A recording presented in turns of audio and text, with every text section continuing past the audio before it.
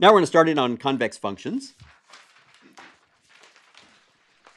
Well, first of all, the definition is very simple. It's this. It says that a function is convex if its domain is convex, and also if it satisfies this inequality. Now, this inequality says that if I take a mixture of 2 points, so theta is between 0 and 1, if I take any mixture of 2 points x and y, convex combination, I form theta x plus 1 minus theta y, I evaluate f there, that's less than or equal to the same convex combination of the values of f, right, evaluated at the endpoints.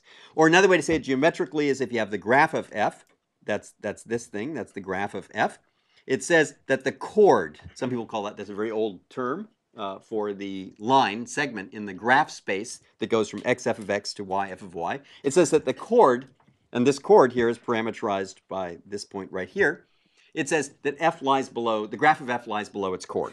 So that would be the very old way to talk about convexity. A function is concave if minus f is convex.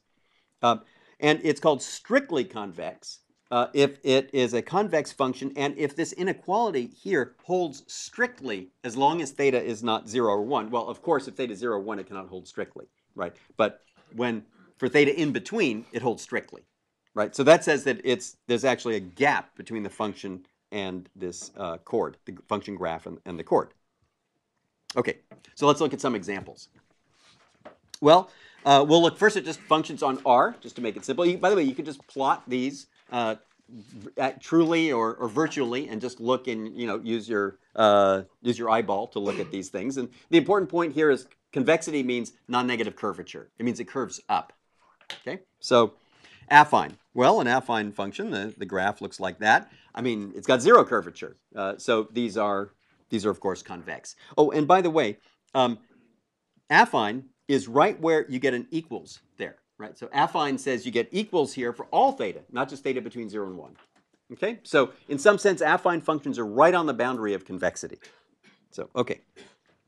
Exponential. Well, these look either like that or like that, right? This is if a is positive, that's if a is negative. These are convex. The curvature is positive. Powers. Well, this, again, you can figure this out. If alpha is bigger than 1, this is on R+. So if it's bigger than 1, that would be a power that's like to the 1.1 or something, or 1.5. The square, you know what that looks like. The cube, these things get actually more and more convex. They curve more, they have more and more curvature. But it's also true for alpha less than 0. So for example, 1 over x is going to be also convex, right? That looks like this, right?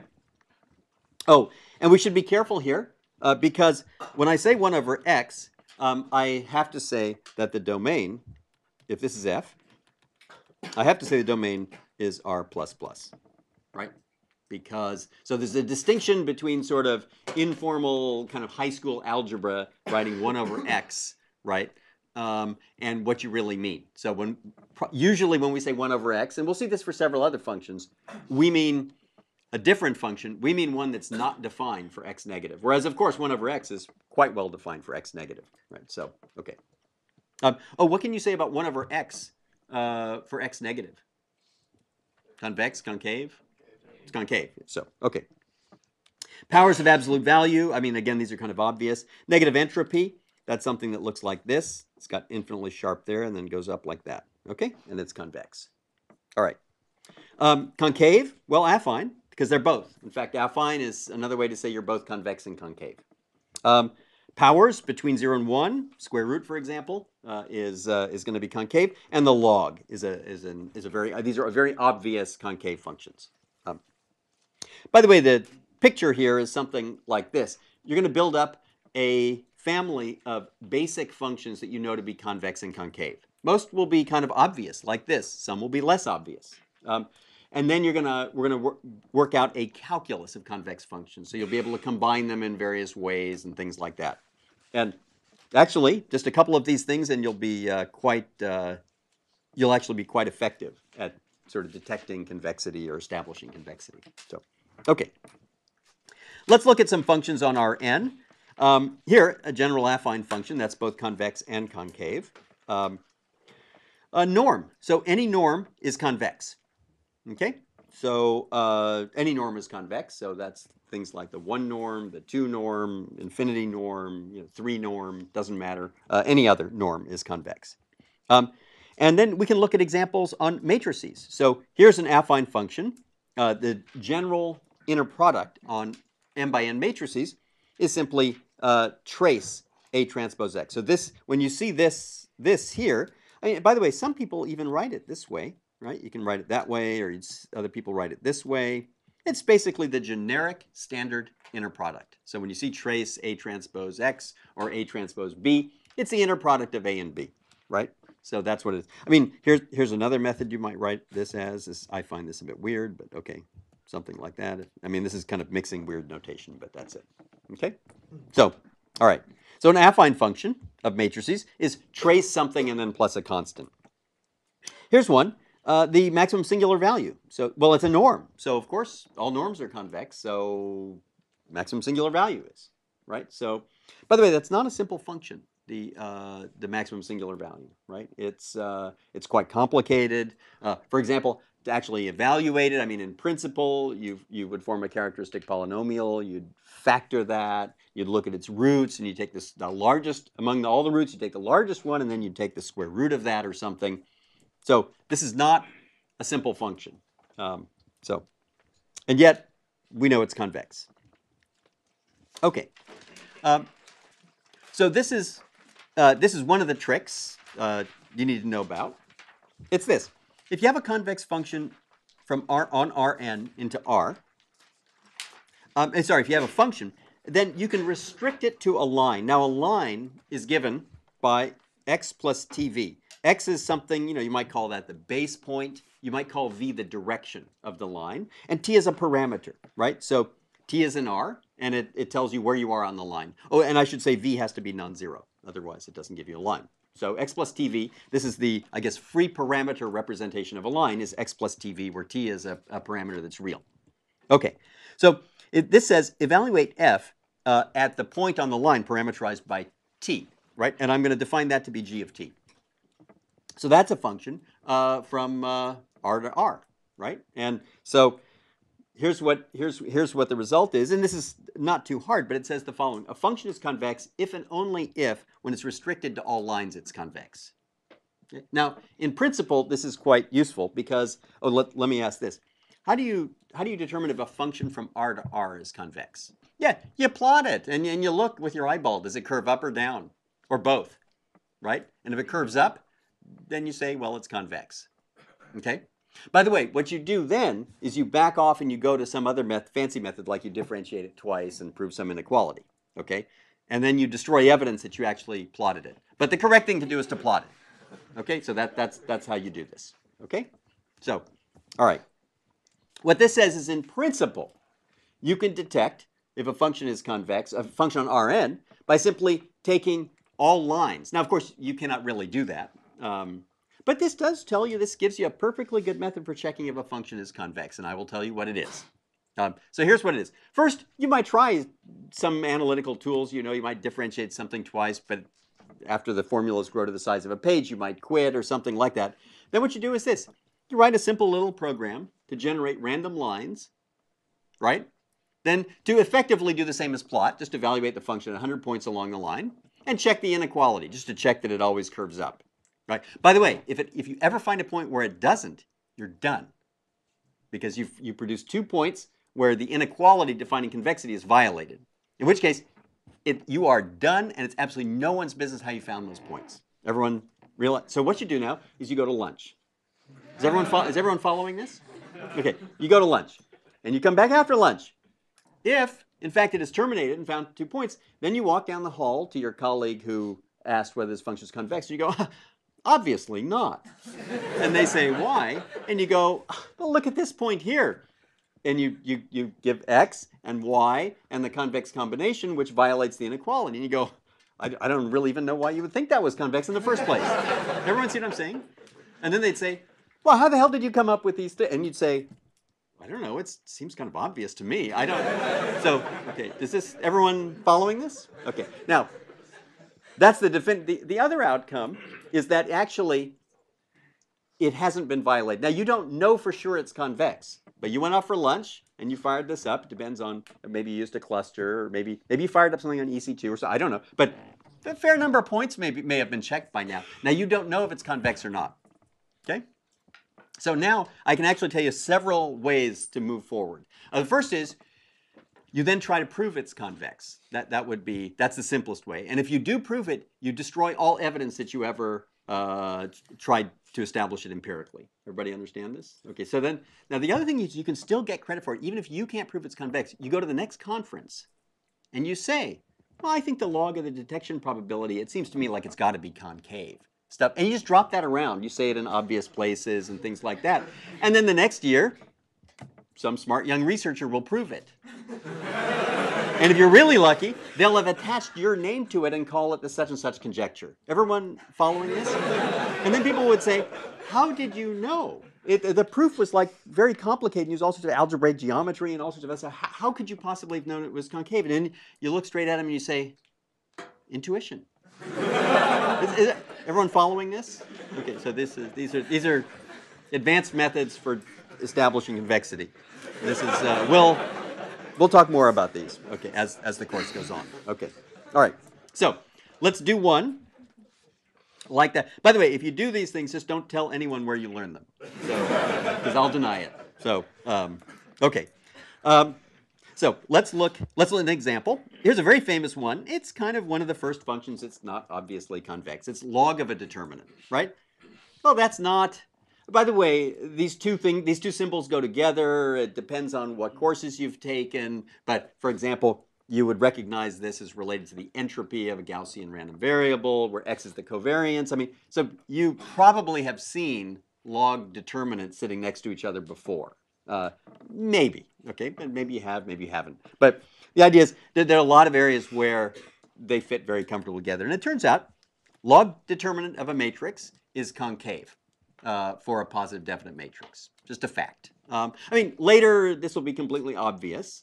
We'll get to it. By the way, it would be kind of a pain in the ass to show this via a direct proof. Although, if you've taken information theory and for some reason think that that's simpler than sort of basic inequalities, then you'd say, oh, that follows because entropy, some mixture or something, and you'd say something, and some theorem from information theory would tell us immediately that this is concave. Okay? Some mixture of Gauss. I don't know what it is. Anyway, okay. So let's check this, though. So how do you check it? Well, what we'll do is we'll form an arbitrary line. So what does a line in matrix space look like? In symmetric matrix space? Well, it looks like this. It's got a base point, x, and it's got a direction v. Now, x we can assume without loss of generality is positive definite, because this line has to intersect the positive definite cone. Has to, right? Otherwise, there's nothing to show, right? So it has to intersect it, and we might as well say it intersects it when t equals 0, right? So we can assume without loss of generality that x is positive definite, and then v is merely symmetric. So x plus tv is now a line of matrices. And if you want to, you can think of it as a line of potential covariance matrices. So that's what it is. It's a parameterized by t. Now, for an interval of t, for some values of t, it is possible. There's an interval where that thing is positive definite. But it is possible if you make t big enough one way or the other, it's possible, in fact, that that matrix will become not positive definite, right? So there may be an interval of little t over which x plus tv is positive definite. So these are positive definite matrices. There's a line, and it may intersect it. Now, you can have weird things where it intersects it at only one point. It's a half-open interval. But that would happen, for example, if v is positive semi-definite, the direction. Okay, so now let's look at this on a line.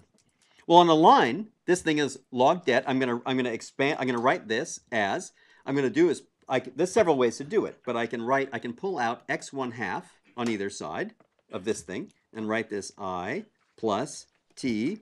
This is x minus half v x minus half and x1/2.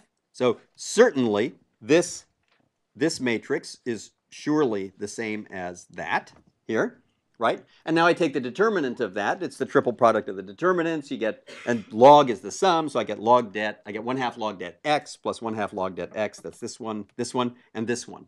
Okay? That's a constant and doesn't interest me as far as convexity is concerned. Now we look at this thing. So what it says is something like this. Without loss of generality, I can concentrate on the case where my base point is the identity. Okay?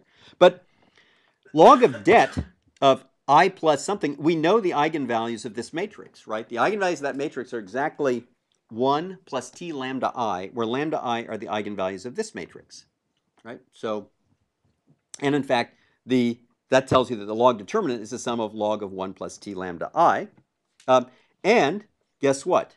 This function is concave. And you can just check that again. My claim is that for a variable, for something with one variable, you can just check, right? That log of 1 plus t lambda depends on the sign of lambda I, which can be positive or negative. But either way, this thing is concave because log of something affine is concave, right? So that's it. So we're done. By the way, these lambda i's, they might look mysterious here, but if you had an advanced course on linear algebra, or maybe you took a mechanics course, these are actually the generalized eigenvalues of the pair xv, right? So if you're trained in these areas, this does not look mysterious at all. Okay, so there we go. By the way, this has been known about 100 years. The fact that the log determinant is concave. Okay, now there's one other thing we're going to cover is this. It turns out when you're dealing with convex or concave functions, is a very nice way that you can actually pull in the idea of the domain and define things over a bigger to have extended values. So what you could do is you take a normal function f, which has domain f, and has value when you're in the domain f of x, if x is in the domain. That's the value. So, and for an ordinary function, if I call f outside the domain, what I should get is what should be returned to me. An exception should be thrown, and the exception thrown should be a token like OOD, which means out of domain, which means I have no intention of evaluating f out there because it's not in the valid domain, right? So so you should get something like that. But you can actually modify things and do the following. What you do is f tilde is the extended value extension. What you do is it's the same as f. Whenever x is in the domain, it's just f. But when you're outside the domain, you assign the value plus infinity. And it'll turn out everything's going to work, including like inequalities, various things. It's all going to just work automatically, right? So in some sense, it's not a whole lot different, right? And if you think of a return value of plus infinity as an exception, then, well, okay, then whether or not you get the exception OOD for out of domain or plus infinity, I guess doesn't matter much. But what's nice about it is if you think of it not as an exception but as an extended value, all sorts of inequalities and things like that will just work, right? So this is the extended value extension. And it simplifies notation, right? So for example, this holds now for any x and y. You can sort of just check. And there's a couple of rules. There are a few things that are not well defined in extended arithmetic. Obviously, well, 0 times infinity is not well defined. But everything else is. The inequalities, everything. Everything's well defined here and just works. Okay, so this is the extended value extension. This will also come up a bunch of times. Okay, now we get to sort of first order conditions for convexity. Well, if f is differentiable, right, that means its domain is open and it has a gradient. These partial derivatives exist at each point. Okay? Then, by the way, this constructor here, which is a parentheses here with a list in the middle, is actually a column vector. So that's the standard notation. It's more compact, right? So this is a column vector, and it actually looks like this, right? Like that. That's the same as that. And the first order condition is actually extremely interesting. It's one of the most important things, and actually it's kind of the one thing which kind of tells you everything. It's this. This function here, that is the first order Taylor expansion of f at the point x, right? So y is the variable here. That's an affine function of y. This this thing. It's an affine function of y. It's the first order Taylor expansion of f at x. Okay? So if this is f, right, here is this first order Taylor expansion. That's this function here as a function of y. Okay? And here's what calculus tells you is the following. this function is really close to f if you are close to x. It means that if you're close to x, this function is close squared to f. That's what calculus tells you, right? That's the whole thing. What this says, instead, the assertion here is a global inequality. It basically says the function is bigger everywhere, globally, than the first order Taylor series expansion, right? And so this is your first hint that what you are seeing is not calculus. It's some weird, sick, global, and asymmetric thing. We have a different animal here. The first thing is it is an inequality, right? That's the first difference with calculus. Calculus is just, above, below. You only have the concept of close. And it's symmetric. You can be above, below, you're close, right? And it's weird and local and asymptotic. There are no conditions here. This is just, it's a global inequality. Just looks like that. Okay? So that's it. So this is actually very important. Actually, this is also going to come up later in the class. You're going to be doing convex optimization. You'll be solving, I don't know, some problem with 1,000 variables. I don't know. And someone will come along and say, what are you doing? I'm solving this problem. And you'd say, here's the solution. And they'd say, oh, well, how do you know that's the solution? You go, oh, no, it is. No one can do better. But R1000 is a giant place, right? That's a huge thing. You can't possibly go to lunch and check other points and come back later and say, I checked 1,000,000 points, in R1000. That's like zero. Okay, so you know nothing. That is all I'm saying. So someone could reasonably say, how do you know? How could you possibly assert that this is the best, that no one can do any better in such a giant place? And the answer will be this inequality here. That's it.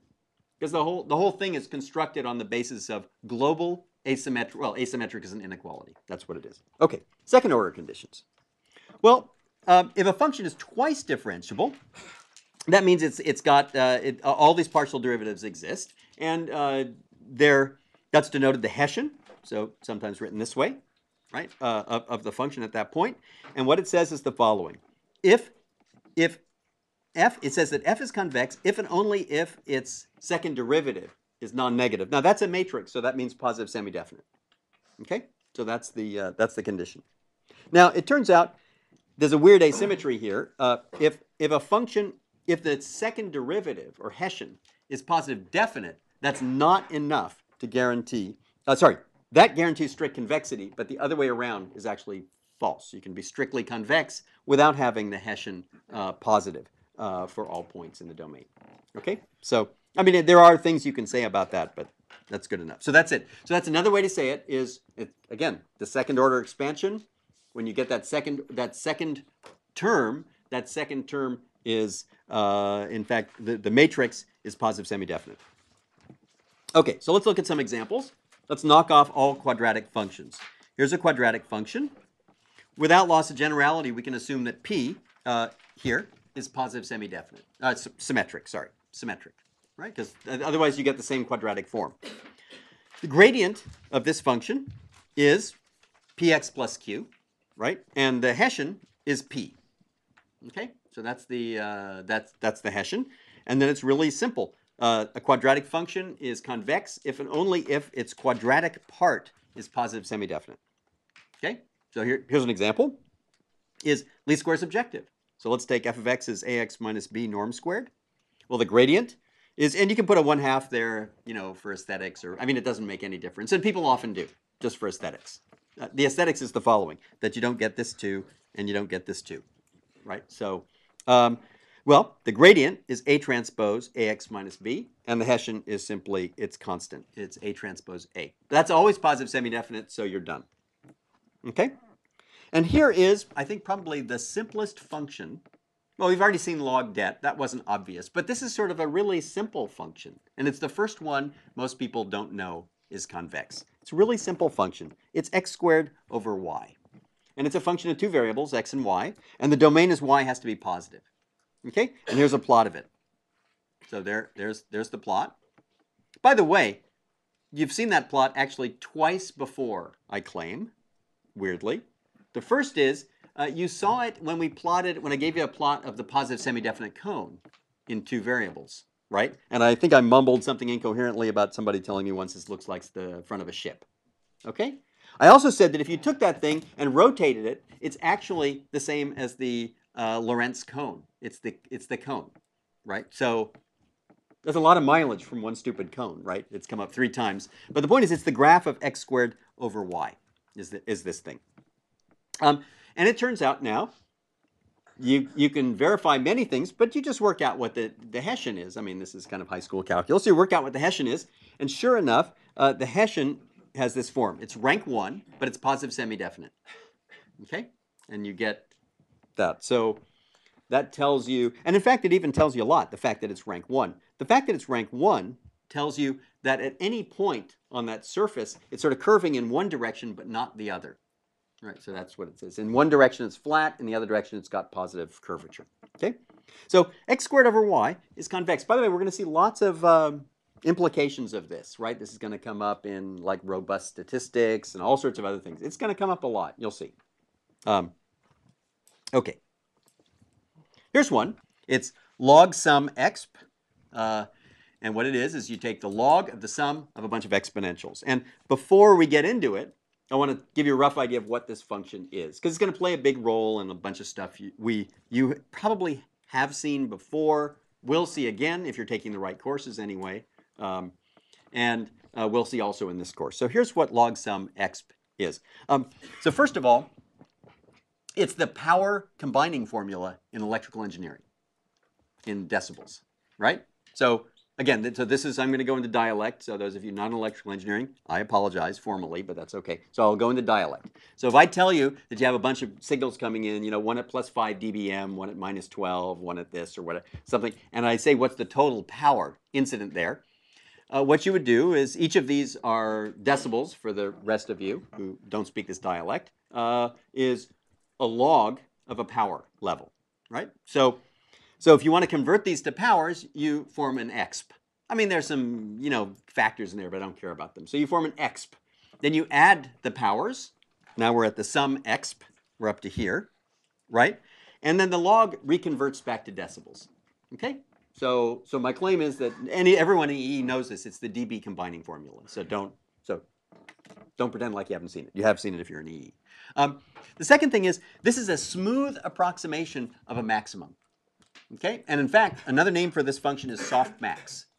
Okay, so that's that, and that you may have seen in, I don't know, maybe a machine learning course, maybe something like that. It's a is that what it's called in a machine learning course? Softmax? Okay, good. And the intuition is really simple. It says this: if I got a bunch of numbers and I take the exponential is going to actually accentuate large numbers. Like if 1 or 2 numbers are much bigger than the others, their exps are much bigger than the exponentials of the others, right?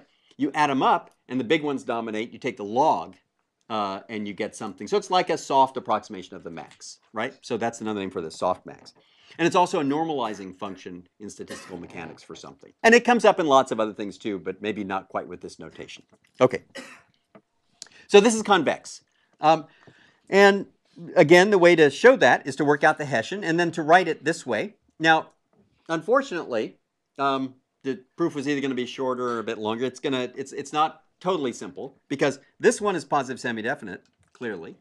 Unfortunately, that goes the wrong way. It's minus, right? So you actually have to do some work to show this is positive semi-definite. And to do that, you really have to show that this thing here is positive semi-definite. So you form something like V transpose times the Hessian times V, and you argue that that thing is bigger than or equal to 0 for all V. And you might do that this way. You might use Cauchy-Schwarz, right? So Cauchy-Schwarz would tell you this inequality, right? That would be the Cauchy-Schwarz inequality applied to square root zk and square root zk vk, right? The two vectors. You apply Cauchy-Schwarz and you get exactly this, right? And that tells you up here that this thing is bigger than or equal to 0. So by the way, I'm not going to go into, you're not supposed to be getting this in real time. You have to go off to a quiet place, check that you believe all these things, and so on. So, okay. Geometric mean. So the nth root of the product of a bunch of positive numbers, well, or non-negative for that matter, that's concave. And it's the same kind of thing. In fact, it turns out that the for a function like that, and for many functions like this, it turns out that the Hessian is non-negative diagonal minus rank 1. That's what this is. And you get the same type of argument holds. Okay. So what's the connection between convex sets and convex functions? And that's this. It's through a simple thing called the epigraph. So we'll encounter a whole bunch of things. One relating sets and functions. So here's one. If I have a function, then its alpha sublevel set is this. It's a set of points in the domain, although, of course, if you use extended value, that happens automatically, where f is less than alpha. Okay? So that's the sublevel set. Right? And by the way, this will have all sorts of practical meanings when we get into this. For example, if f is an objective that you want to minimize, then the alpha sublevel set are the set of points or designs or choices or whatever the x represents, which are at least as good as alpha. They're the alpha good or better points, right? So, and if you have a convex function, the sublevel sets are convex. Okay? So the set of points better than something, if you're trying to minimize it, that's convex. Okay? The converse is false. You can have convex sublevel sets, and you're not a convex function. And in fact, those functions have a name. We'll get to them later. The closest connection, the correct connection, is through something called the epigraph. So epi means sort of above, and graph means, of course, something that's drawn, or in mathematics, it's the pairs points comma values in Rn plus 1. In graph space, people call Rn plus 1. And so the epigraph of a function, it's the set of all pairs xt where f of x is less than or equal to t, right? So the normal graph is equals to t because you just get the surface of the function. The epigraph is everything above it, right? So it's this shaded thing here. It's the epigraph. Okay? And here's the connection. Very simple. So a function f is convex if and only if its epigraph is a convex set. And that's the connection. So the real connection between convex functions and convex sets is through the epigraph, right? And in fact, we'll see all sorts of cool things. You know various things about convex sets. Those will all translate to various rules about convex functions. And we'll look at a couple of those and all that kind of stuff. And so in fact, what it will really mean is that moving after a while, when you start internalizing all these, you'll have different ways to say the same thing. One will be there'll be a statement about sets, there'll be a statement about functions, and the connection will be through the epigraph. Okay. So Jensen's inequality. It's about 100 years old. Now, maybe actually a little bit more. Actually, the inequality was around earlier, obviously for very specific things. And it was Jensen who kind of looked at it and said, hey, you know what? Everyone keeps keeps talking about the same inequality, and here's what it is that they're saying. So that he just collected the name for it. Okay. Basic inequality says this. If f is convex and you have theta between 0 and 1, you have that. Now, in fact, that's the definition of convexity. So I don't know. Anyway, that's called Jensen's inequality. Okay? Now, it turns out Jensen's inequality, you can generalize various ways. Number one, to finite sums, right? So if I have a set of points x1 through xk, theta 1 through theta k, theta I non-negative, add up to 1, f of some theta I xi is less than or equal to some theta I f of xi. Okay? So that's it. Then you can extend it to infinite sums, integrals, and finally you go all the way and it's just expectations. So the right way to say it is this. If you have a random variable z that takes values in the domain of f, right? By the way, if it doesn't take values, if there's a positive probability it takes values outside the domain of f, then there's really not much to say here. But so it takes, its values are in the domain of f almost surely. Then the following is true. F of the expected value is less than the expected value of f of x. That's it. And guess what? This very basic inequality here is exactly this is the most general form of the inequality. And this is a special case of that for a very specific distribution on Z. I mean, it's really dumb. It's atomic. It's a distribution that has the value x with probability theta and probability y with probability 1, has the value y with probability 1 minus theta. Then this is a special case of that. So this is another way to talk about convexity. It's a function is convex if it doesn't commute with expectation. That's affine, right? But what it does is expectation always, I mean, there's lots of ways to say this, but, well, when you commute them, you get an inequality, right? So actually one way to say this is, and this is weird and this is a little bit dialect, but dithering increases the value of a function, okay? The dithering is to add noise to something, zero mean noise to something intentionally. Okay, so now let's talk about some of these operations that preserve convexity. So what you will be doing will be establishing convexity of functions and sets for that matter. And so how do you do this? Well, one is just every now and then, although quite rarely, the best thing to do is just roll up your sleeves, pull out x, y, take a theta between 0 and 1, and just jump in, and then establish an inequality. That's actually extremely rarely is that the right thing to do, right? But it is sometimes. Or you could restrict to a line and verify it. That's another option.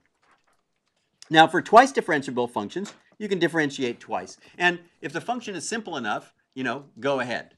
If it's not simple, and in fact it takes very little before this method is completely unworkable, just because the notation proliferates and you get horrible expressions, and you write it down and there's half a page of stuff, and someone says, what's that? And you go, that's partial squared f, partial xi, partial xj, and then they say, what do you have to do now? And you go, prove that half page of formula represents a positive semi-definite matrix, right? And this is not fun.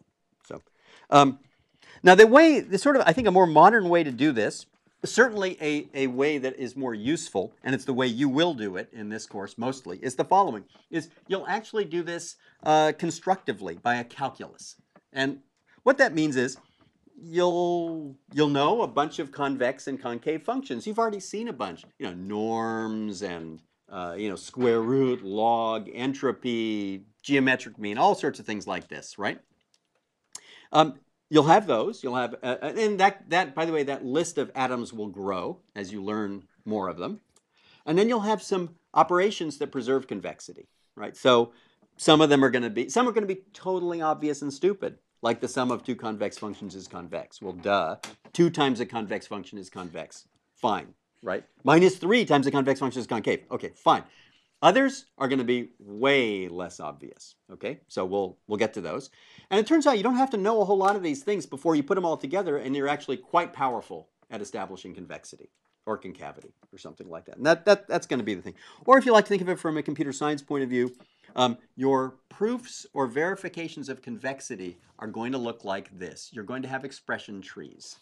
The leaves are going to be things you know are convex or concave. That's what's going to happen. And all of the internal nodes in that expression tree are going to be expressions whose convexity or concavity you can tag by one of these calculus rules. So if you understood that, great. If you didn't, you will, because we're going to force you to. All right, so let's start with the obvious ones.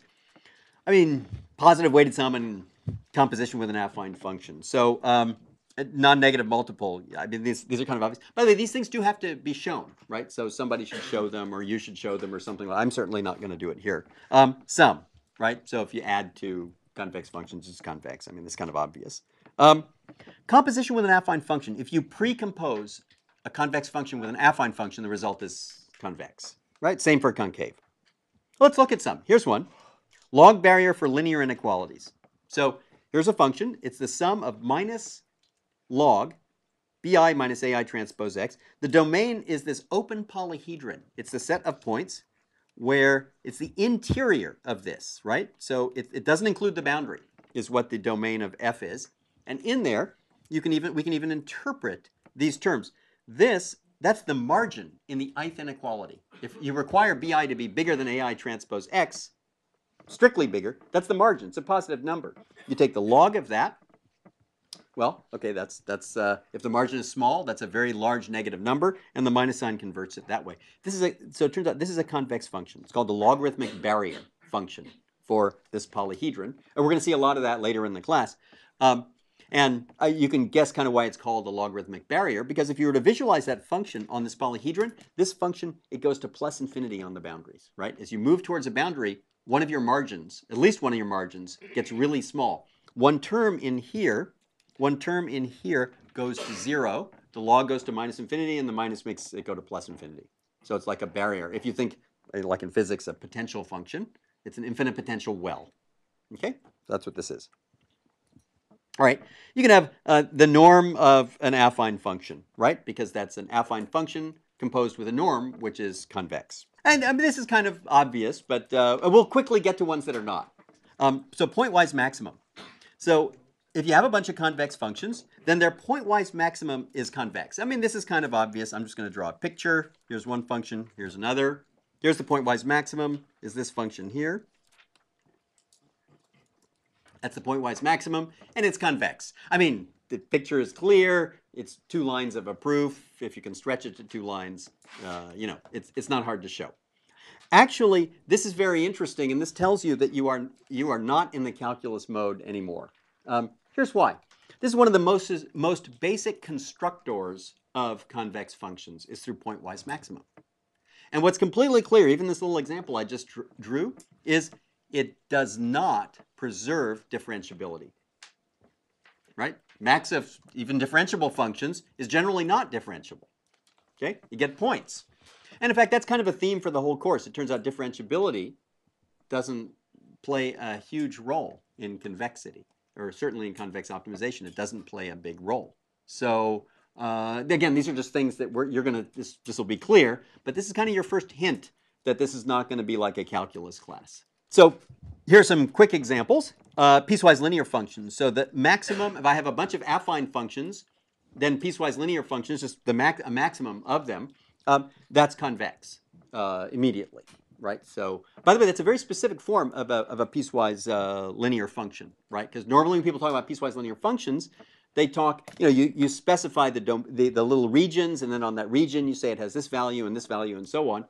This one kind of does all that implicitly. It just says it's the maximum of a bunch of functions, right? Here's an affine function, here's that. That is the maximum. The function that looks like this, that's a piecewise linear convex function, right? And it's just the maximum of a bunch of affine functions. Here's one that's less obvious. How about this? The sum of the r largest components of a vector. Okay? So the sum of the 5 largest components. That's kind of a complicated thing, right? If anything, you should be getting a combinatorial feel for it. This is convex, and the argument is really quick. Let's talk about different ways you might show this. Okay, let's talk about differentiating. Let's talk about it. So what's the derivative? What's the gradient of the function which is the sum of the 5 largest entries in a vector? Wherever the 5 largest elements are bigger than there's a gap between the 5th and 6th element in the vector, that function is actually just affine. And what is the gradient there? It's a vector with a 1 in each component if you're among the top 5 and 0 otherwise, right?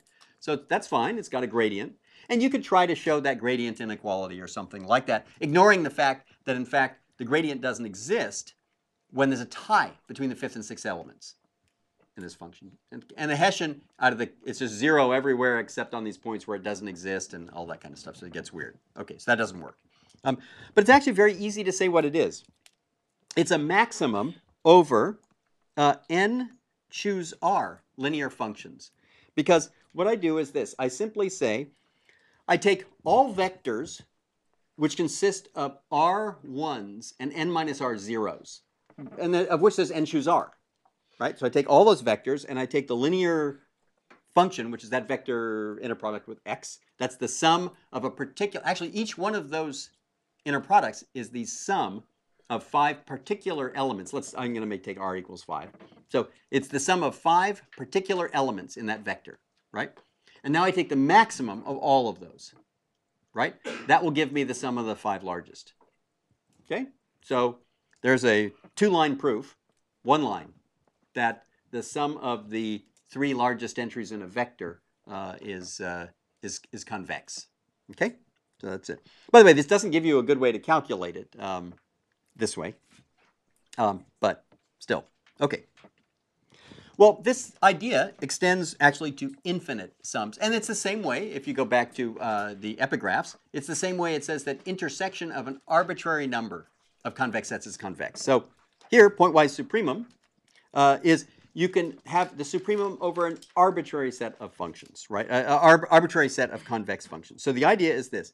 If you have a function, f of x and y, y actually can be completely abstract. It does not have to be a vector in Rn, right? It could be indexed by sick things or strings or weird, I don't know, anything, right? Doesn't matter.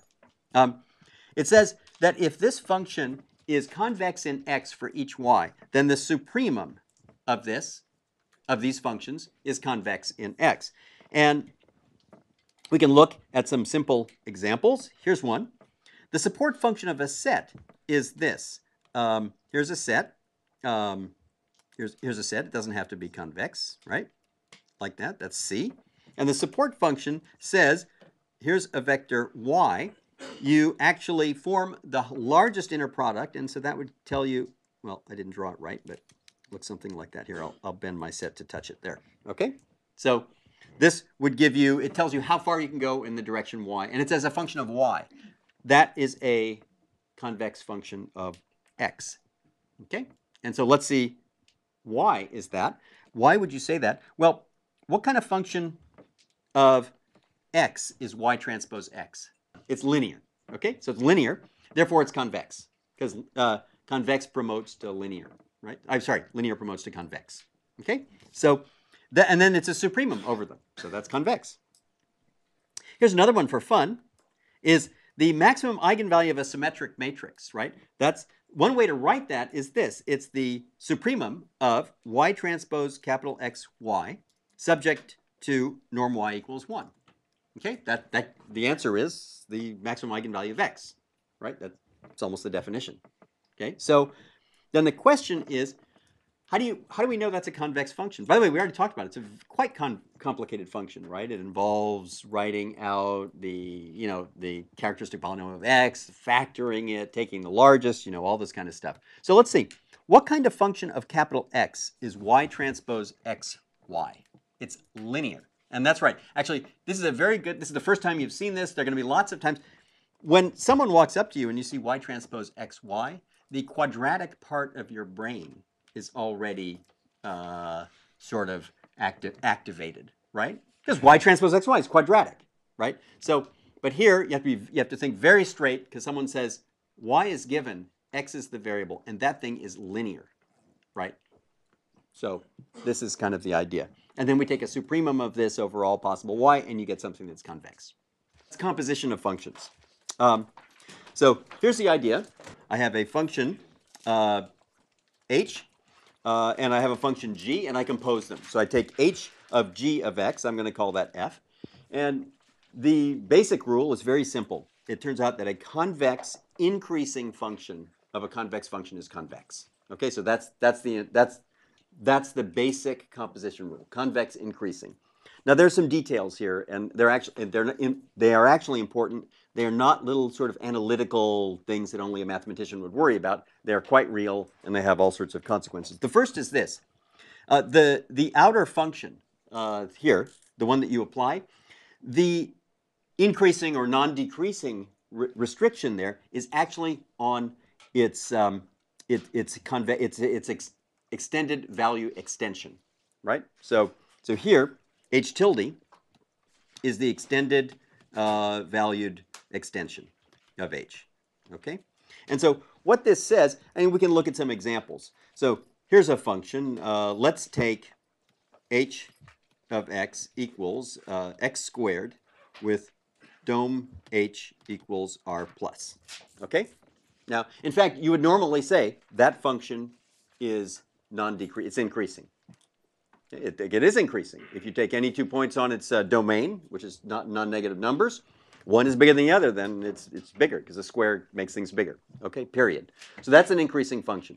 That's not good here. That won't work here, because h tilde looks like this. H tilde, I'm just going to draw it kind of as a diagram. It kind of goes up here to plus infinity. Okay? And so the point is, that is not that is not an increasing function. Well, in fact, you can see it goes from plus infinity down to 0. And in fact, if I compose this function here with something like x minus 1 squared, actually the conclusion is wrong. You get a function that is not convex. Okay? So these are details, but they're actually important ones.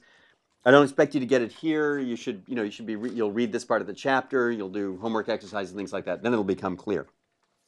But the 0th level one that you should remember is convex increasing function of a convex function is convex. Okay? So, and then there's variations on that. You have a function is convex if the inner function is concave, but h is instead of non-decreasing, non-increasing. So it's basically a decreasing function. Okay, informally. So that's the idea. Now, how do you prove this? You can actually prove this directly, and it's actually quite simple. And in fact, it's even clearer because a basic proof of this one in the book, basically does not require, it makes no assumptions whatsoever about h and g. They don't have to be differentiable, nothing, right? But an instructive proof is actually to do one assuming that these are scalar that x is scalar, and that these functions are differentiable twice, right? So in that case, you just take the chain rule and you work out what the second derivative of f is, right? Because essentially convexity is a statement about the second derivative, right? When a function is convex, or sorry, when a function is smooth. So here, you simply work out what the second derivative here, and you get this expression here. And so this composition theorem here is actually going to turn out to be very simple. It's a case where trivially you can assert the sign of the second derivative. Okay, so let's look at it. If you look at the first term, you see that there's an h prime prime. So let's look at this theorem that says that a convex increasing function of a convex function is convex. Well, here h prime prime, that's this thing, is bigger than or equal to 0. That's what it means to be convex. This is squared, and so it's totally irrelevant. It's non-negative, right? Then this thing here, that's the assumption. It's of a convex function, so this is going to be non-negative. And then this here, now you can see where the monotonicity requirement comes in. The monotonicity requirement comes in because it gets multiplied by h prime, right? So another way to say it is something like this. So this will be very rough, but this composition theorem tells you when you can deduce the sign of the second derivative using, well, calculus, and then a very elementary sign arithmetic. Sign arithmetic is very simple, right? It means you multiply two things that are non-negative, you get something non-negative. You add non-negative things that are non-negative. You multiply a negative and a positive thing, you get something negative. That's like sign arithmetic. Okay, so it says that basically from calculus and signed arithmetic, you can conclude the sign of the second derivative. If it's positive, you got a convex function. If it's negative, you got a concave. Everyone following this? Okay. So, but the funny part is actually the proof that holds completely generally, right, not for differentiable, is actually easier than this. Well, at least mathematically, it's easier, right? All right. So, what are some examples? It says that the exponential of a convex function is convex. Okay. And the inverse of a function is convex if the function is concave and positive, right? So 1 over a concave function is going to be convex, right? So, okay. All right. Now, there's a vector version of this, right? When a function takes multiple arguments. And actually, this is incredibly important. We could argue that the one thing on this page you're going to use probably every day for the rest of the quarter. Maybe not today, tomorrow, but starting like next week, I promise you, you will use this every single day. So, or we're going to arrange the homework load to ensure that you'll be using this every day. So this is it. Here it is. It's this. It says, so all I'm saying is this is going to be a big part of your life is going to be actually just this one composition theorem. It's this. It says, suppose you have a function, so g of x is rk valued, right? So I have a function h of k arguments, g1 through gk. And I want to conclude convexity of that thing. Well, a simple one is if the enclosing function h is convex, and then there's a rule, and it says that for each argument, these are the two simple versions, but then I'll give you a completely general version. The simple version is this, is that if each of these arguments is convex, right, and h is increasing in each argument. Okay? And in fact, it's h tilde, the extended value extension, but that's the idea. So in fact, it's the natural extension, right? So what it says is this, right? Each of these, right here, h is you analyze the monotonicity with respect to each argument, and if it's increasing in every argument, then you can take a convex function at each point. Actually, you can mix and match these. So let me explain that. And in fact, let me give you a very general one. It goes something like this. F is convex if, and this is only sufficient, it is absolutely not necessary, it's if the following is true. For each I, right? And I'll give you a more general version, and we'll have an exercise on this, so don't worry about it, but I just thought I'd say it now. One of the following occurs. First, if gi is affine, then there are absolutely no monotonicity requirements on the enclosing function h, right? That's the first one, right? Or gi is convex and h is increasing in arg I. Okay? I'm writing this informally, but you know what I mean. Or gi is concave and h is decreasing in arg I. Okay? So that's it. So now, one of the reasons that you need to know this is because this is the basis of, for example, CVX, which you'll be using starting next week, okay, which is a software system for doing convex optimization, convex analysis, things like that. And it's all based on these basic rules of convex analysis, right? Although they're basic, but you get a lot out of them. So this is the idea. There are details here, like the monotonicity has to be with respect to the extended value extension. So you have to take the domain into account.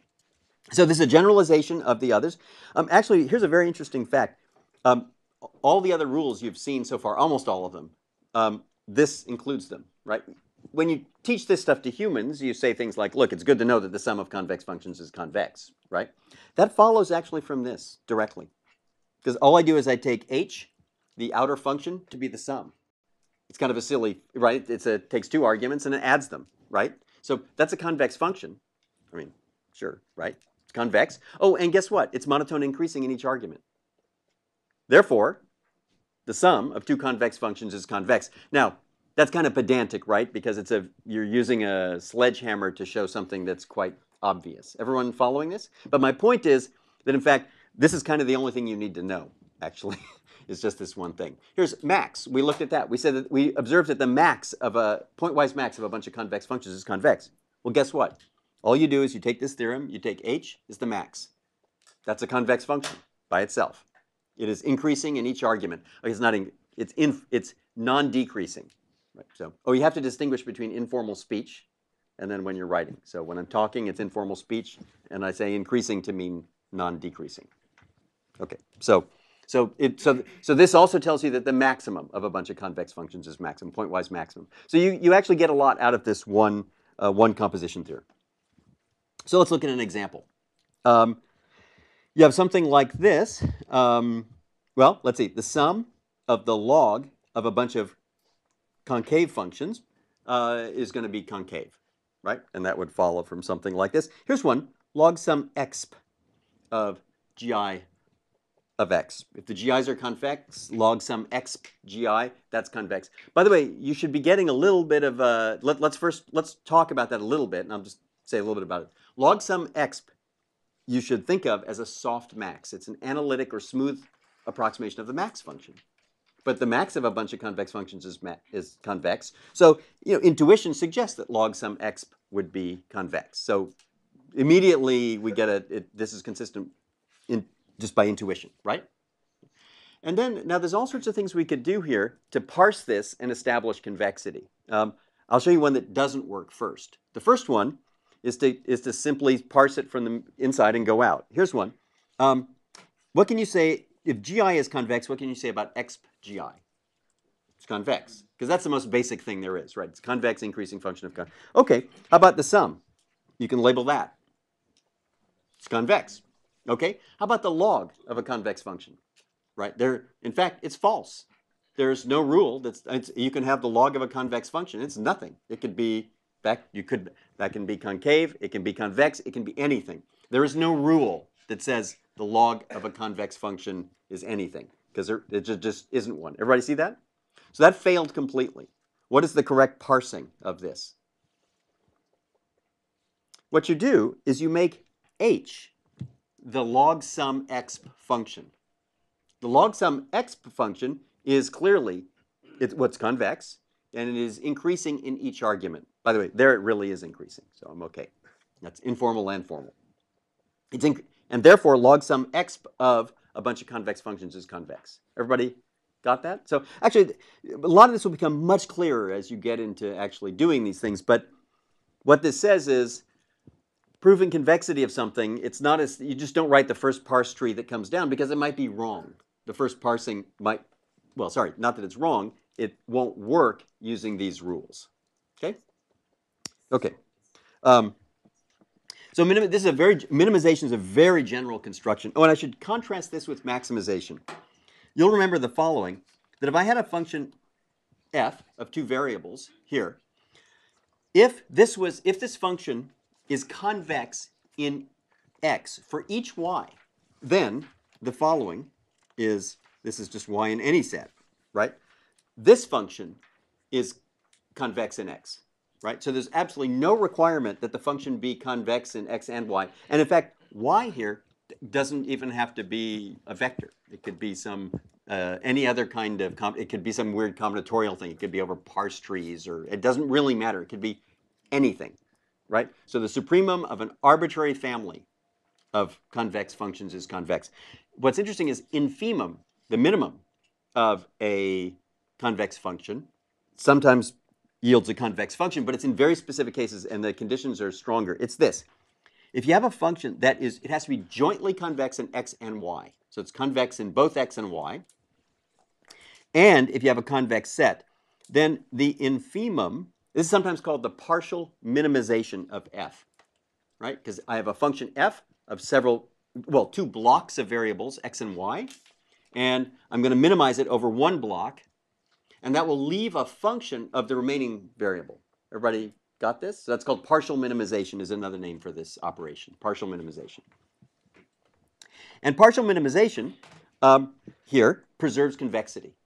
So if you do partial minimization, you get a convex function. This is actually extremely important. This is kind of the basis of a lot of things like dynamic programming or something like that. It says that you can minimize over some things and look at this as a function of what's left. And then you can minimize over some more things, and some more, and some more, and some more. And that would give you dynamic programming in the right circumstances, right? So that's the idea. So this is actually quite important. Okay, so this is called partial minimization. And it comes up in a whole bunch of things. You'll see some of it later, surely. Oh, by the way, in terms of epigraphs, this is embarrassing. Look here, it looks very complicated. Like, oh my God, you're minimizing this thing, and it's complicated. It turns out, in terms of epigraphs, this is nothing but projection. This is projection of an epigraph onto the first, whatever it is, n components. It's nothing more. You can check that, right? Okay, so here's a very famous example. Let's take a quadratic function. So that's it. But we're going to block the variable into the argument into two parts, x and y, right? So here's a general, that's a general convex quadratic function of two sets of variables, quadratic form, x and y. And what we're going to do is, and it is jointly convex in x and y. That means this block matrix is positive semi-definite. For simplicity, we'll assume C is positive definite. You actually don't need to, but that's okay. And now, if we minimize over y, you can do that analytically. You just set the gradient equal to 0 and various other things. And what you'll get is the result is actually a quadratic form over x. And the matrix there is this thing. It's A minus B, C inverse B transpose. You probably have seen this matrix before. If not, get used to it, because you will see it in pretty much any class you take, any good class. If you don't see it, then I'm suspicious of the class. Right. So, for example, this is the matrix that comes up for example, in circuits analysis, in mechanical engineering. Everything is this, right? Analysis of structures. In probability, this is conditioning. This is the covariant. This is the conditional covariance. This is how you condition. right? So, and it's actually a nice thing to remember in your head as a big high-level thing is this, is quadratic functions actually are preserved under partial minimization. That's actually extremely important, right? It says that if you take a quadratic function, convex quadratic function, and you minimize over some variables, then the result is a quadratic form, convex quadratic form in the remaining variables. And in fact, specifically, it's the Schur complement. This matrix is called the Schur complement. So, okay. And we'll certainly have an exercise on that. And you're going to encounter the Schur complement like throughout the class. And for that matter, throughout every other class you take, I hope. Another not obvious operation that preserves convexity is perspective mapping. So perspective mapping is this, and you'll remember the perspective, the projective mapping for convex sets, right? That was something that took x and divided by the last component or something, and it basically it's what it looks like when you see a three-dimensional object when you put that onto an image plane, right? So this is the perspective of a function is this. You have a function from Rn to R. The perspective is a function on the graph space. So it actually takes two arguments, one in Rn and one in R. In fact, R plus, actually R plus plus, so positive argument. And it's this, it's Tf of x over t. So that is the perspective of a function. And it is the domain is the set of points where t is positive and x over t is in the domain of f. And it turns out this is jointly convex in x and t. Okay, so that's the, and by the way, very simple, if you want to know what does this look like in terms of epigraphs, this is you have the projective transformation on the epigraph. And so that's what it does, gives you this. So let's look at some examples. Here's one. Well, let's see. F of x equals x transpose x, that's the sum of the squares. That's convex. In fact, in some ways, that's your canonical smooth convex function, right? The graph is a bowl. That couldn't get simpler than that. So if you calculate the perspective of that, it's this. You take, well, basically you take t and then x over t transpose x over t. And when all the smoke clears, you get the sum of the squares divided by t, and that's convex, right? So now you remember we showed x squared over y was convex when y is positive before. And that's got various names like, quadratic over linear, I don't know. There's lots of names for that function. But we did it by calculating a Hessian, which was fine. It doesn't kill you to calculate a Hessian. But here it says that this follows instantly from the perspective mapping, right? Here's one. The negative logarithm is convex.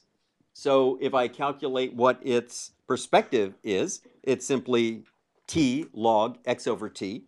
And that is this thing. And it says that's the relative entropy. And it says that is going to be convex on jointly in t and x, right? So a lot of things will come out. You take an innocent function where convexity is obvious or concavity like log, and you apply something like this, and all of a sudden things like Kullback-Leibler divergence comes out. Functions that look like it would actually be kind of a pain in the ass to prove are convex, and they just pop right out from this rule. Okay, so they also often have interesting meanings in that field. So if you're in a field and you work out the perspective of a function, right, it often has some interesting meaning in that field. So, okay. The conjugate. So this is also something that's going to come up like crazy in Chapter 5. And this may have come up in other classes you've seen, especially if you took economics, except it wasn't stated this clearly, unless you took a graduate course. But if you took an undergraduate course, you saw this, but they went on and it wasn't clear. But anyway, so the conjugate of a function is this. And again, all of this is sort of without context. So starting next week, beginning of next week, you'll actually start seeing applications and stuff like that. But for now, all of this is without context. So here's the conjugate. The conjugate of a function is this. It's denoted f star here. And I mean, that's kind of standard, right? Because there's a whole bunch of mathematical terms that you use, and they kind of evoke the same thing. Dual, conjugate. Can you think of any others? Adjoint kind of thing. These things. And what they all suggest, things that if you do them twice, you get back to where you started or something like that, if certain things happen, right? So this is the conjugate. It's one of them. Transpose would be another word like that. So here it is. It's the supremum, or the maximum, of y transpose x minus f of x, right? So that's what it is, right? So, and you know, there are you can give lots of interpretations to this, beautiful interpretations, in fact, right? Like, let's see, you could do something like this. This could be something like this. F of x is a cost. If x is a set of vectors, it's a vector that tells you how much of, let's say, some commodities that you own, right? F of x tells you your cost. I guess economists make it, they look at minus f of x, that's your utility, right? So we look at f of x. F of x is your cost, and that's how much it irritates you to own that amount. I mean, if it's negative, I suppose that means you're happy or something like that. But anyway, so that's f of x. Then y here has the interpretation of prices. So y is a price vector. And then what you're saying is the following. It says, if the prices were y, how much would you, of each of these things how much would you purchase? And the answer is, you would take your f of x, that's how irritated you are, and maybe I got the sign wrong slightly or something here. Maybe minus y is the price vector. But I would take f of x, and to that I would add how much I have to pay for it, and then I'd minimize that, and that would give me the amount I should buy, so that the sum of how irritated I am plus how much I had to pay for the goods is minimized, right? And so that's where things like this come up, and it comes up in lots of other fields too. So, and we'll see things like this. So, okay. So the picture is something like this. Here's your function, and then what it says is to evaluate the conjugate, what you do is you take a slope like y. So we're going to evaluate it at y, and we take a slope like that, xy. And then it says we're going to maximize the difference between this thing and f of x, right? And so that means you move this way until you just touch here. And then, in fact, if you simply move over here, that gives you the height of this is the negative conjugate here. So in fact, in this case, for this example, we could even do things like I could ask you questions about what happens if I increase y. So, for example, let me do this. For this example here, if I were to, y is maybe about 1 here, and I would like to know if I make y 2, what happens to the what does the negative conjugate function do? Just visually. Well, what happens? It goes down. Yeah, the negative conjugate goes down. So what happens is the slope is now 2, and your point of tangency might be like here, and then it might go down right down to there, right? And then that would be, so the negative conjugate went down or the conjugate went up. So the idea is you can visualize it. Here's what's kind of cool. It turns out that the conjugate of any function is convex, period. Any. Looks like a deep mathematical fact or something like that. It's extremely easy to show. Let's show it. What kind of function of y is that expression? What is it? It's affine, right? I heard someone say linear. That's cool because we're among friends here, but it's affine. Okay. No, I mean, you know what I mean, right? So it's affine. Okay, so an affine function is, and this is critical because we're going to promote it to something, convex. So I can also promote it to concave, by the way. That's what it means to be affine, because you're both. I'll promote it to convex. This says take the supremum parameterized by x of a family of convex functions. In fact, they're affine. Well, the supremum of any family of convex functions is convex. So this is convex, period, right? So, okay, so that's the conjugate. Okay. Some examples, you can work these out. I mean, it's a bit silly right now, but I mean, you should go through this once, but then later this will also be just a completely central part of the course. So if you take the negative logarithm, you would have to, for example, calculate what this is, and you'd work out what that was. I mean, it turns out if y is bigger than or equal to 0, the answer is, when you take the supremum, it's plus infinity. If y is negative, though, you can work out what this is. You can work out what the optimal x is, and so on and so forth, and you get that expression. Here's an interesting one. Take a convex quadratic. So that's 1/2 x transpose qx, and then you calculate the supremum of this. Well, This is easy to do. You just set the gradient equal to 0 because everything's got the right curvature. And it turns out the answer is this. So the conjugate of a quadratic form is the quadratic form with the inverse matrix, right? So and we'll see there's lots of interesting things going on here. So now what we're going to do is we're going to talk about three extensions of convexity, right? So there's actually like tons, like 20 or 30 different extensions, and they have all sorts of names like quasi-convex, pseudo-convex, quasi-pseudo-convex, generalized convex, generalized quasi-pseudo-convex, and so on.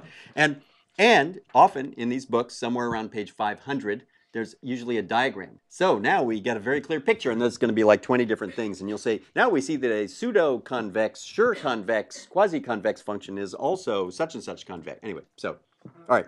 So, some of these extensions are useful.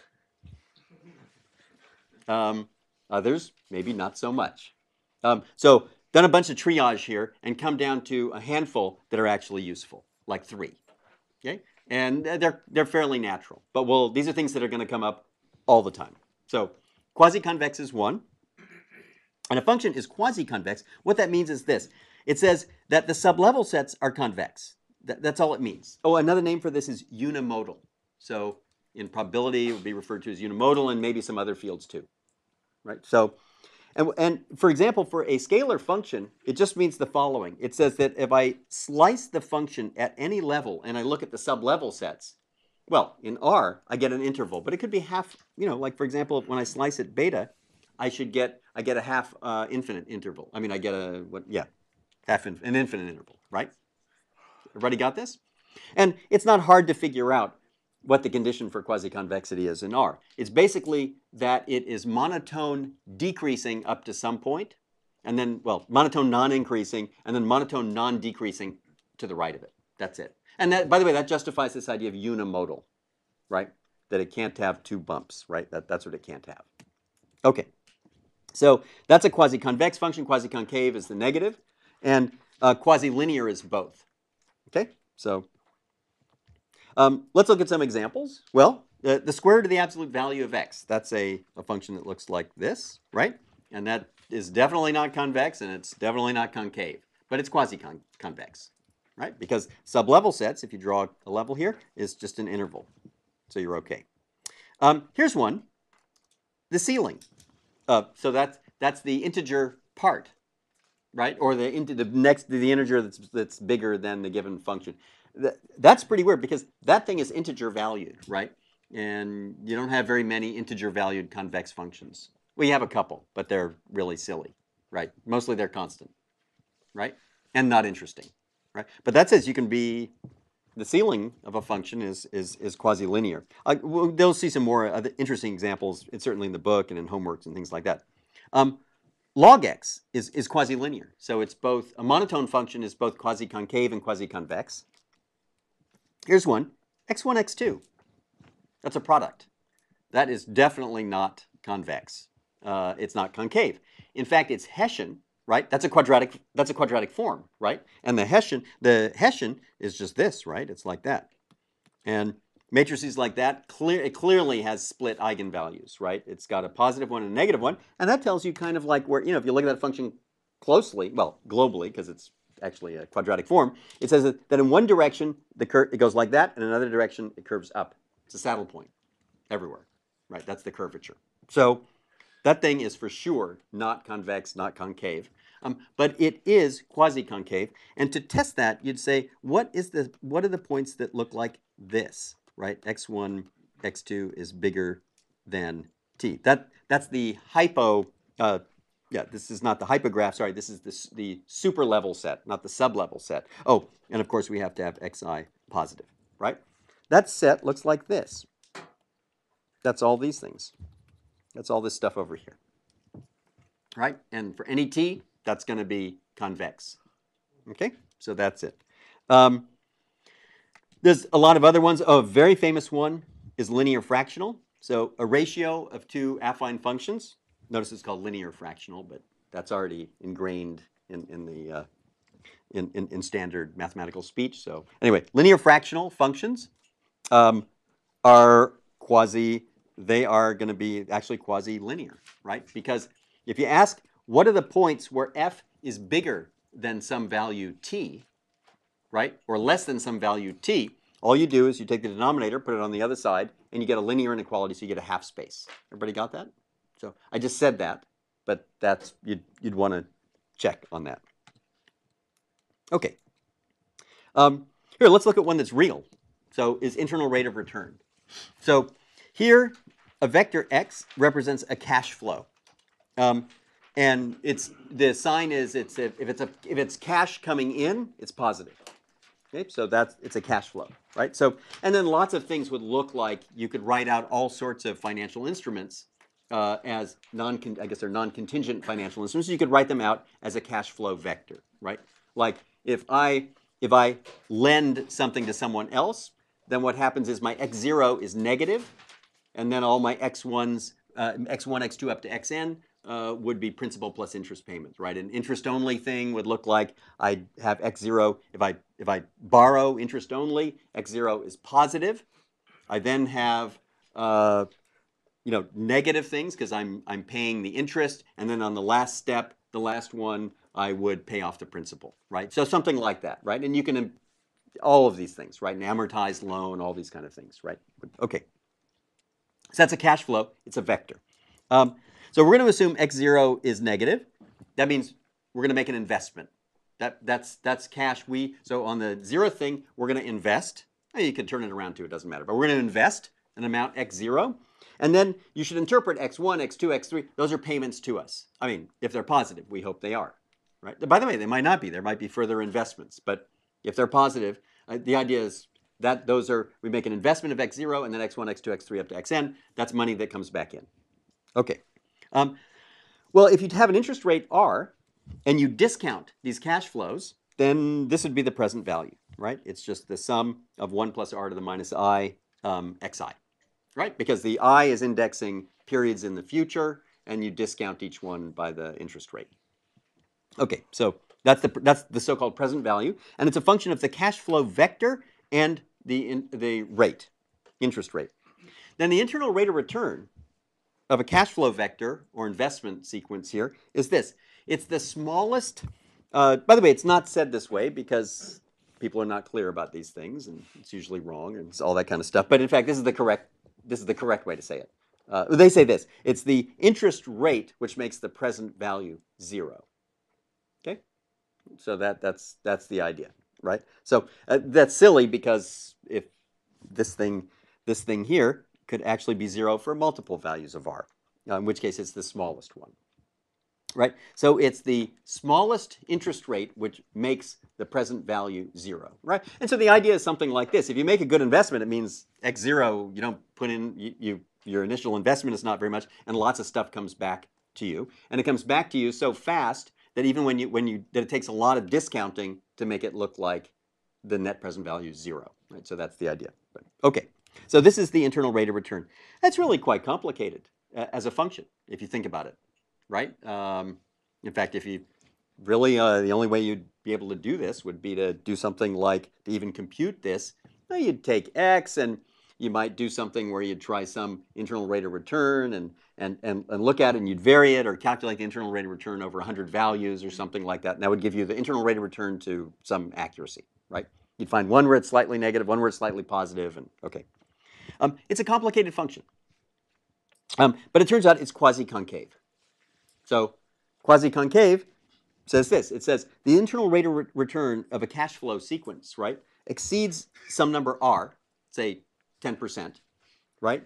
That's true if and only if the following is true. For all discount factors up to that 10% value, right, the net present value is positive, right? So that's the idea. Okay, so that would give it to you. This, as a function of x, what is that actually geometrically? This inequality for a fixed value of r, what does that look like in cash flow space? It's what? For a fixed value of r? No, it's just polyhedron, I agree, but it's much simpler. What is it? Half space. Yeah, it's an open half space. Okay, so that's an open half space, and then this says you have to take the intersection of an infinite number of open half spaces, and you get. In fact, it turns out the answer is closed, but that's irrelevant. So you take the intersection of an infinite number of half spaces, and then that's actually going to be your super level set, and that basically is saying the interpretation of this is beautiful. It says these are the cash flow sequences which have an internal rate of return exceeding, let's say, 10%. Right? It's not all of them, of course. There's a whole bunch of crappy cash flow sequences, good ones. But the point is, it says that the super level set is convex, right? And that means this thing is quasi-concave. Now, I'm moving fast. There's no way you could get all of this right here. So the idea, more or less, here is just to get kind of the idea and the flavor of it. Okay. So let's look at some properties of quasi-convex functions. The first is you have a modified Jensen inequality. Instead of saying that f, if you evaluate it at a mixture of points, is less than the corresponding mixture of f values, instead of that, this says you just write max. And so the picture is kind of cool. It's this, right? Here's a generic quasi-convex function, like that. And what it says, so convexity, let me take some points where it's definitely not convex. There, okay? So if I take those 2 points, that's x, right? That's y, and let me just take the midpoint. That's theta equals a half, and we can see that by Jensen's inequality, we're not doing well here. It's violated, right?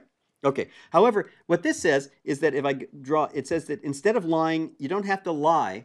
The function doesn't have to be below the chord connecting these 2 points on the graph.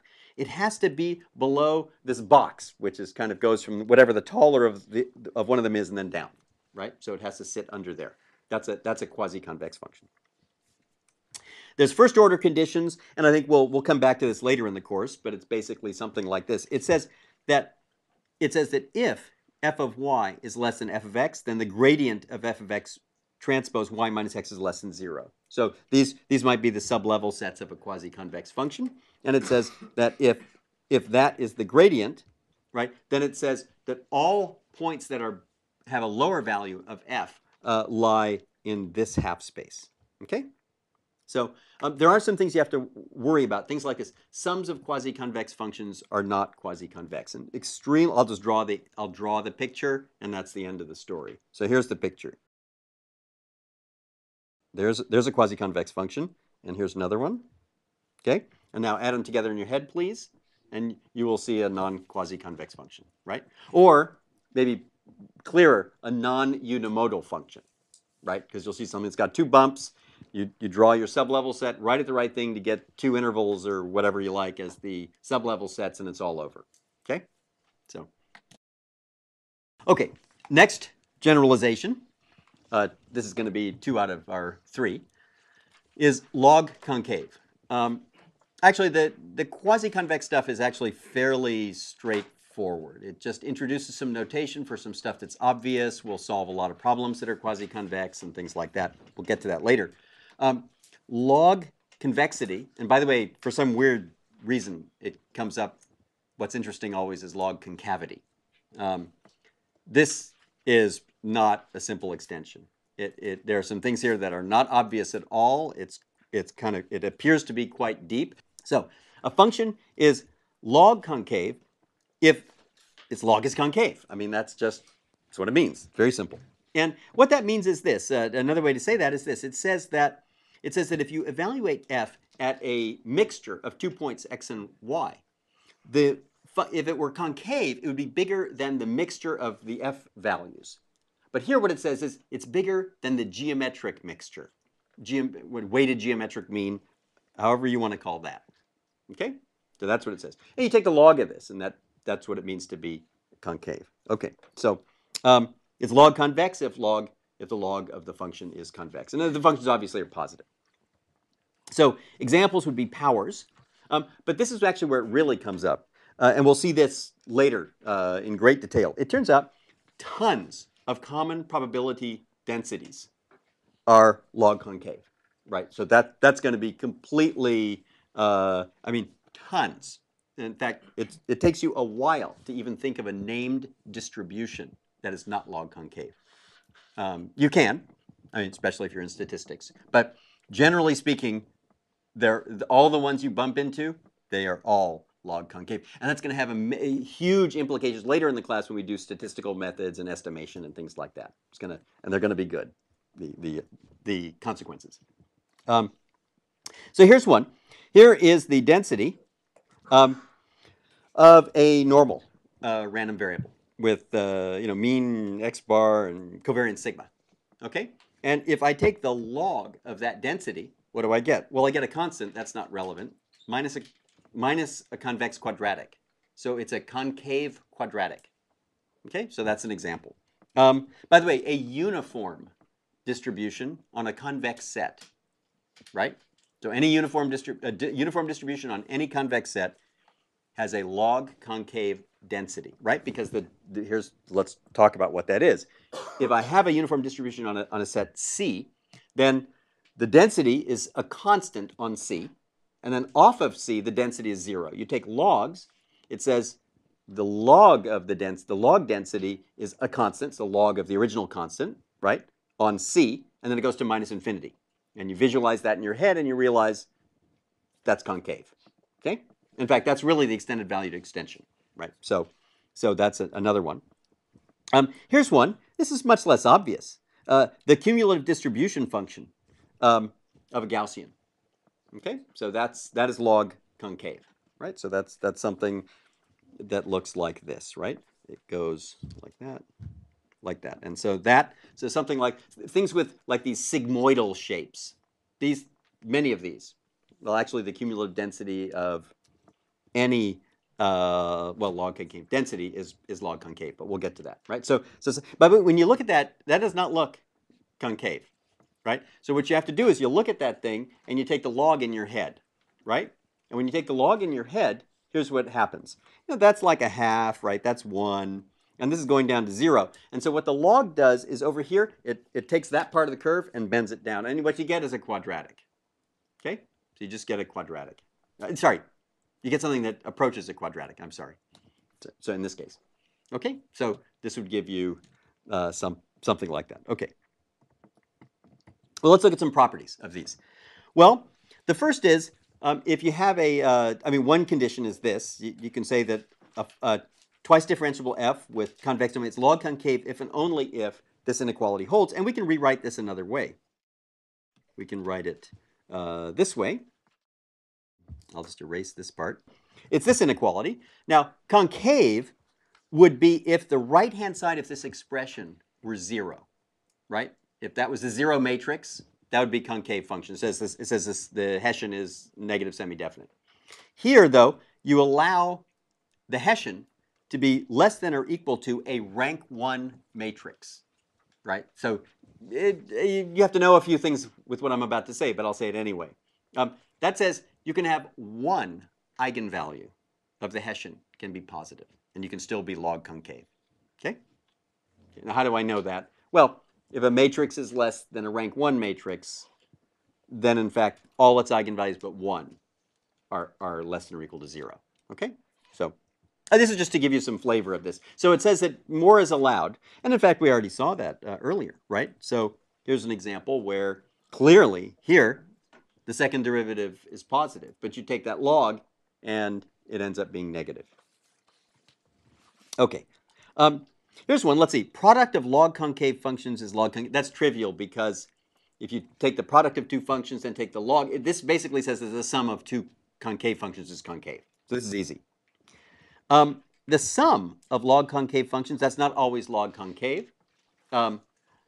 So in probability, that means that a mixture distribution with log concave distributions is not necessarily log concave. That's totally obvious, right? Because look, here's a Gaussian, here's another Gaussian.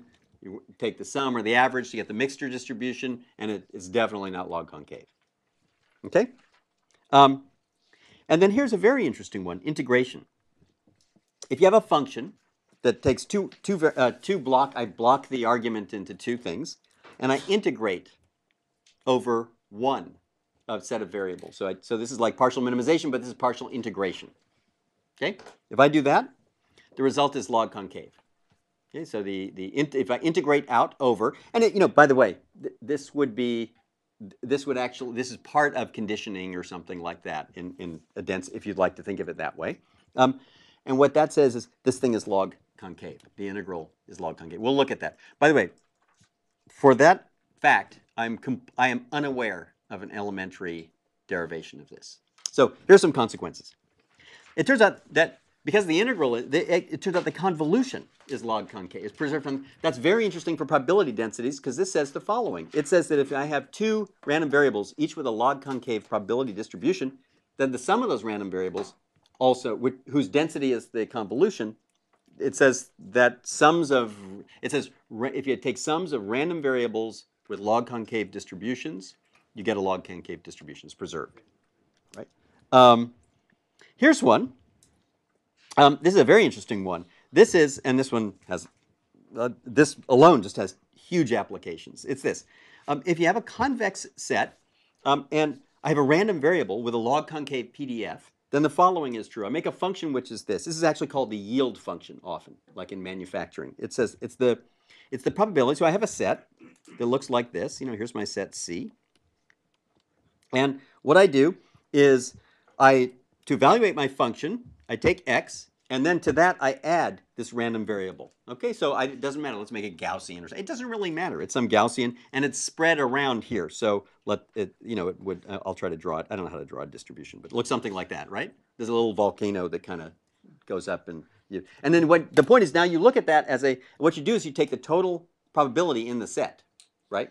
And then you move that target point x. You can think of it that way, and it changes the yield, right? So the application of this is pretty simple. C is a set of values of some parameters that are acceptable, right? So it's you build a chip or something like that, and it means that the final thing actually does clock at this rate and lasts this long or something like. It doesn't matter. It's some manufacturing problem. Everybody got it? Then Y is just the variations in manufacture. Just uncontrollable, right? Critical dimensions, things like that.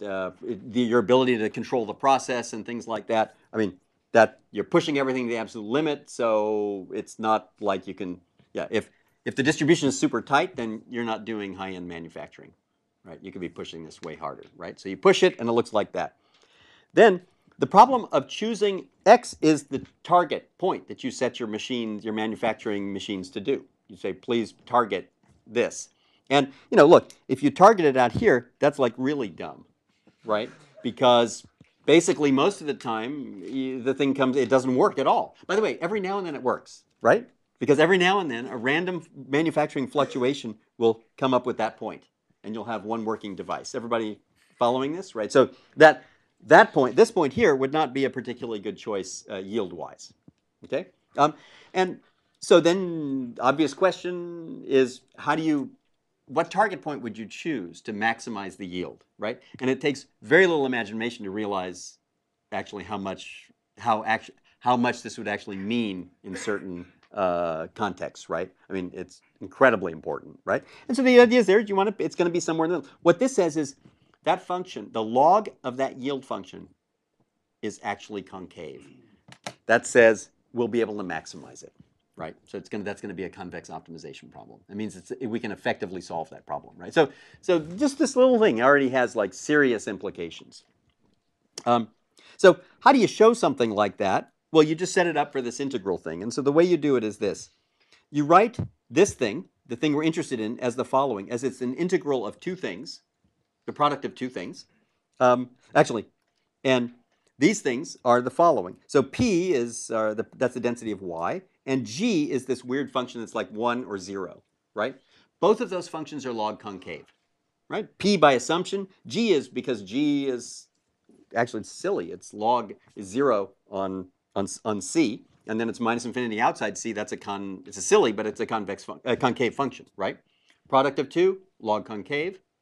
Integral over sum of the variables, in this case just Y, that's log concave. And this is what you have. So that's the idea.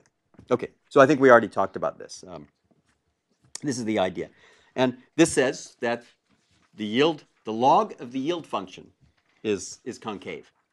So, and by the way, we don't know that yet, but we'll see later. That means that basically we can effectively maximize it, right? So, by the way, a lot of weird things happen this way, where there's an asymmetry in what you want to do with something, and there's also a strong asymmetry in what you can and cannot do. This is a perfect example, right?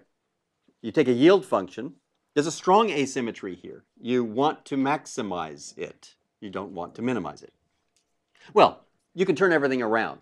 And that would be, you want to, the set C would be some terrible outcome, and you want to maximize, you want to avoid it. But anyway. And then it turns out it's concave. That's something we can maximize. If it were convex, we could not. So, okay. And our final generalization of convex functions is to generalize it to the idea of vector values, right? So here the idea is I'll take a function which takes, as usual, a vector argument, but it returns a vector argument, not a scalar argument. So I take a vector argument, and you define a function to be k-convex if the domain is convex and if this Jensen inequality holds, but it holds with respect to this cone k. Okay? Now this mostly only comes up in a couple of, in a couple of places. I mean, a couple of these come up much more often than other things. And so one, for example, if this is matrix inequalities, and if these are symmetric matrices, and that's matrix inequality, then a function that is k-convex with respect to the positive semi-definite cone, that's called matrix convex. So that's so here, for example, if I have a mapping from m by m symmetric matrices into m by m symmetric matrices, and the mapping is the following: you square the matrix, that's it. Then the claim is that is convex, matrix convex. Okay, and what you have to check is this. You want to check here whether or not, you have to check whether z transpose x squared z is convex with respect to capital X, right, for each z. That's what you have to check. And that is true because you write it this way. And now this expression, capital X times little z, is actually linear in capital X. And then you have a norm squared that's convex. Okay, so this expression is convex in capital X. Okay, by the way, kind of suggests that, right? I mean, if x squared is your canonical convex function, little x squared, then why wouldn't capital X squared be convex as well? By the way, you have to be very careful with these things because some things are wrong. For example, exp, you don't get a whole lot more. I mean, that's convex, and the exp of a matrix, symmetric matrix, is actually not matrix convex. So there's some weird stuff happens. I mean, seriously weird stuff. But in this case, it didn't happen. Okay, now this is true for any z, and that tells you that I remove the z's and I change this inequality to a matrix inequality, because that's what it means for matrix inequality to hold, right? It says that if you take the one quadratic form and another, this quadratic form is always less than this one. If that's always true, then it means that this matrix is less than or equal to this one in the matrix sense. And so you get a statement that looks like that. Okay?